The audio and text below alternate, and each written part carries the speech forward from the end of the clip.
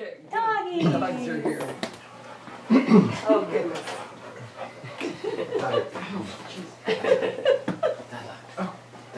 Look my butt.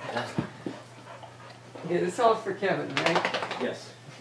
Could you see my fireplace in the video? Is my fireplace in the video? I don't hear any yes, crackling. Cue the music. Well, I don't want to distract. Don't you need to cue the music? Oh, come Sound on. effect. That's not music. Sound effect. Okay, Tell us what we're starting. kids, are we ready for a reading of The Night Before Christmas? The Nightmare Before Christmas. No, The Night Before Christmas. So, many people don't know that the origin of this song is a little bit in dispute. Who wrote the song there's a controversy. You can look it up on Wikipedia, or the poem. So, Clement Clark Moore or Henry Livingston. Not quite sure who wrote it, and there's still controversy. The families are arguing.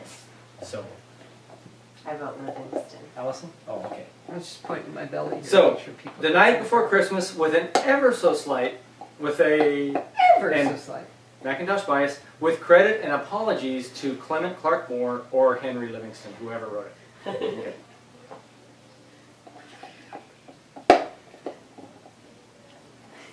'Twas the night before Christmas, when all through the house not a creature was stirring, not even a trackpad.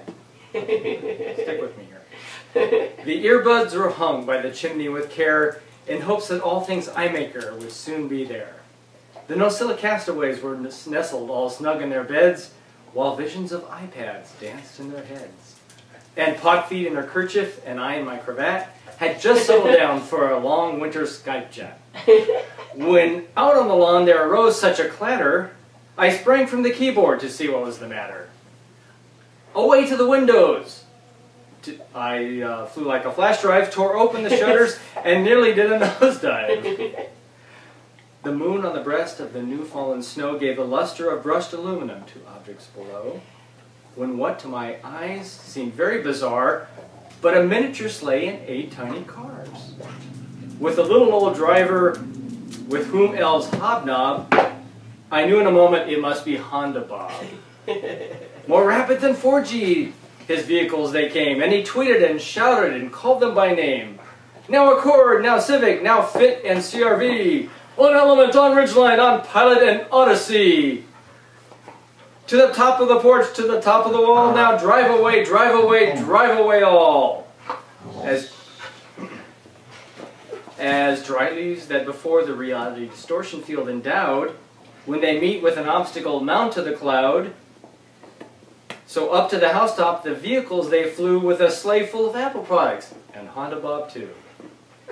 And then in a twinkling I heard with a squeal the skidding and sliding of each little wheel. As I drew in my head and was turning around, down the chimney Bob came with a bound. He was dressed in coveralls, from his head to his foot,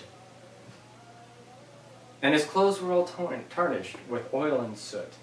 A bundle of SSDs he had flung in his Scotty vest, and he looked like a geek who was extremely obsessed. A wink of my eye and a look not too pious soon gave me to know he had a Macintosh bias.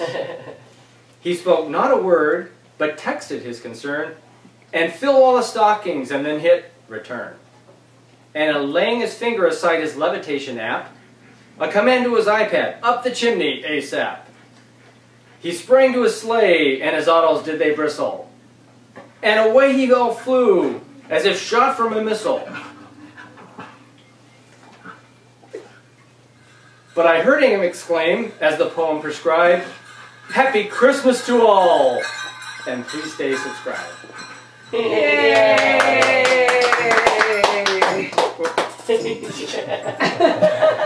Where's Tesla? She didn't make the video. Tesla, come here. It wasn't quite as clean as I did it on the I loved it. That's so creative. Yeah. How did you come up with all that? And, even better, What's wrong with you?